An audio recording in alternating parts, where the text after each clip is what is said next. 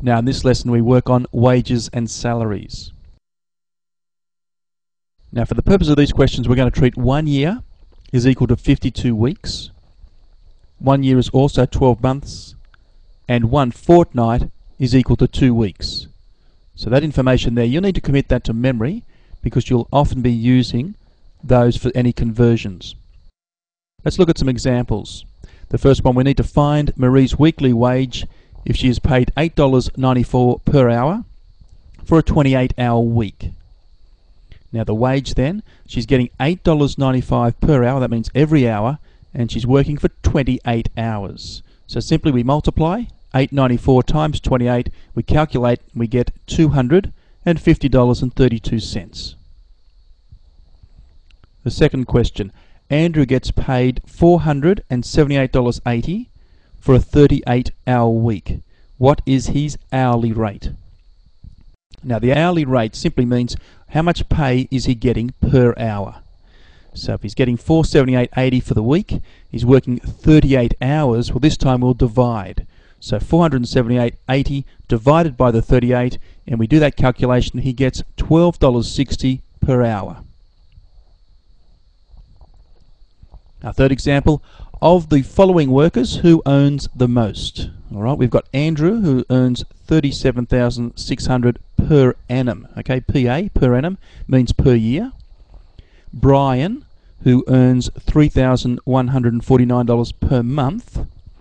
Christine, earning $14.85 per fortnight. And finally Dinko, who works 36 hours a week at $19.70 per hour. We can see all four of these, alright, we're given the amounts they earn at different rates of time. If we look at the first one, $37,600 per annum. So in other words, the annual income there is the $37,600. We're going to work out the annual income for the other three as well, so then we can compare properly. So Brian's getting $3,149 per month. There are 12 months in the year, so we're going to multiply that by 12, and that works out to be $37,788. Now the annual income for Christine, well she's getting $14.85 per fortnight. Now we know there are 52 weeks in a year. If we halve 52 we get 26. 26 fortnights in a year. That's also very useful to know. So we're going to multiply the $14.85 by the 26. We get $38,610. Finally Dinko. Well, at the moment we still need to work out something before we can get to the annual income.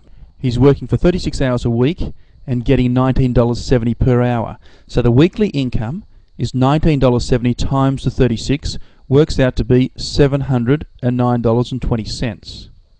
Now the annual income then, well, that's his weekly income. There are 52 weeks in the year, so we're going to multiply by the 52, end up getting $36,878.40. Now, because we now have all four annual incomes, now we can compare them, and we can see that Christine comes out on top there, $38,610. So there we have it. Christine is the answer to the question.